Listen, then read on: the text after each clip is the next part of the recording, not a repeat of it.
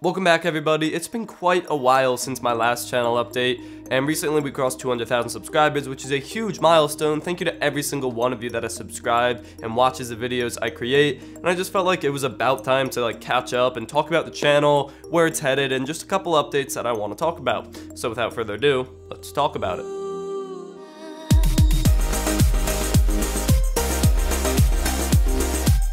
First and foremost, let's talk content. A lot of you may have noticed a shift away from the really formal content that this channel used to have. There aren't as many formal reviews as I used to do, and that's just kind of a shift because it's more fun to make casual, more interactive, and live videos. We still do formal reviews like every 2 weeks or so, but nowadays most of the videos are sort of like a blend between a tech vlog and a professional formal video, and it's a lot more entertaining to make the videos like that, and at least in my opinion, the videos come out a lot more entertaining, and it seems like you guys agree, so let me know if you do agree in the comments below. On the topic of content, let's talk Vessel, and this is sort of a sensitive subject. I've seen plenty of people announce that they're on Vessel and it go very poorly, and the people in the comments be like, oh, you're abandoning your subscribers and your fans that are on YouTube.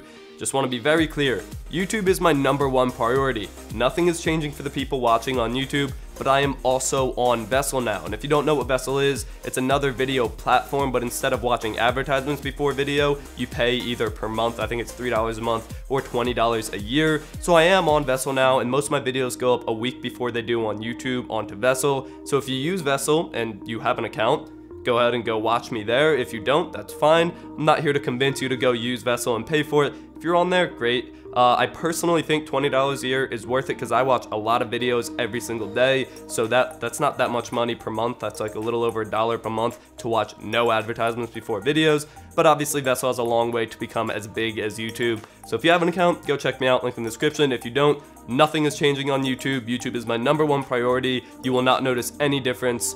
Yeah. On to the next subject, camera upgrade. So in my last channel update, sort of update thing, I announced that I was doing fake 4K, where I would record in 1080p, upscale to 4K in editing and in post, and then upload to YouTube in 4K for the higher bitrate. But now I'm happy to announce we are in real 4K. We recently upgraded from the Canon 70D to the Sony a6300 with a Sony 10 to 18mm lens, mostly for the 4K recording capability and the higher bitrate. And we soon realized that the built-in non-touchscreen display was too small and couldn't zoom in for focus in some modes, so we picked up an external 1080p Sony display that has a bunch of useful features like focus peaking to see exactly what is in focus, a mode to check overexposure, and basic zoom for easier manual focusing.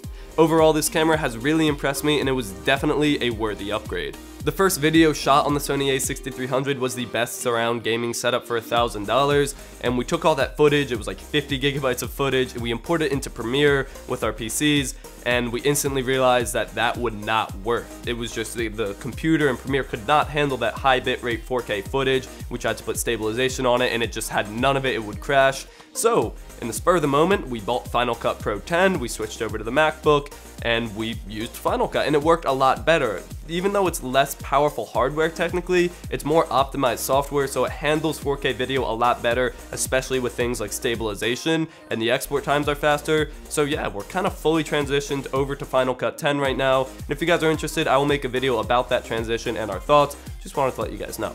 I also want to introduce Byron. Hi. This is Byron. A lot of you have asked in the comments, why do you refer to the channel as we and who is the other guy? And I've mentioned him plenty of times, and he's even done a complete dedicated video on the channel. But I guess I should just answer it again. This is Byron. He is the editor at MS Tech. He also does a lot of the filming, and that is why I refer to it as we and not I, because there's two of us, and that's we. Also, real quick before I head out, I want to talk about college. So a lot of you have been asking about my college plans, what I'm going to do in college, if I'll continue the channel. So I'll answer that right now. I will be going to college next year. I don't know where quite yet, but I will continue doing YouTube. Byron will be going to college next year. He will be going to Temple University in Philadelphia, and he will continue to work with me on the channel.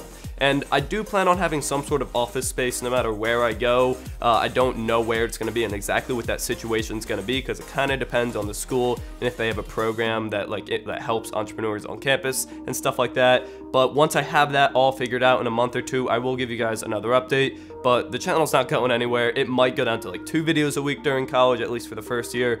But, you know, this isn't going anywhere. I'm definitely continuing this. This is an awesome job. Absolutely love it. Not going anywhere. That's going to be it for this video. Thank you to Nice for supporting the channel. Nice is the iPhone app where you can try tech products for 5 days before you decide whether or not you want to buy that product. If you don't buy it, you just send it back and you pay absolutely nothing. Right now, you can get an iPhone case for $15 that you can hold a bunch of stuff like cards and money in the back of the case with a little sliding compartment. Very cool stuff. Thank you for watching. Subscribe to see more content. And as always, stay classy.